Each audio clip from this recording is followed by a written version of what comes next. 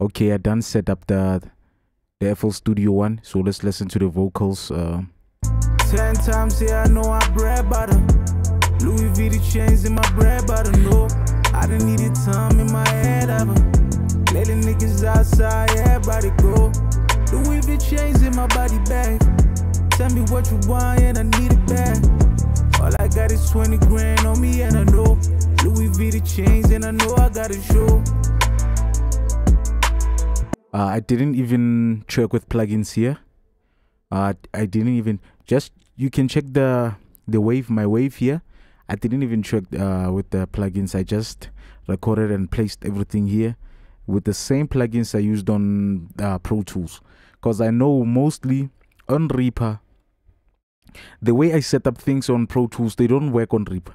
Like the template becomes trash.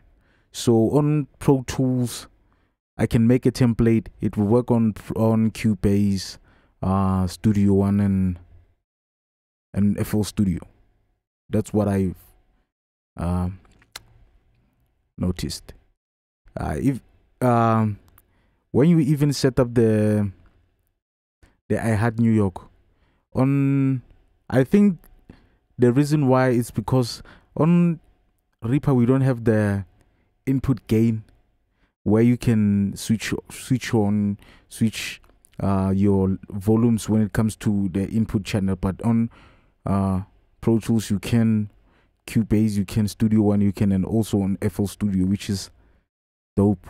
And I don't know why they don't put that thing on Reaper. So yeah, it's fine. Check this template on what you call Patreon right now. Let me even save it. It's Project One. Let me put it on the desktop so I don't lose it. So yeah.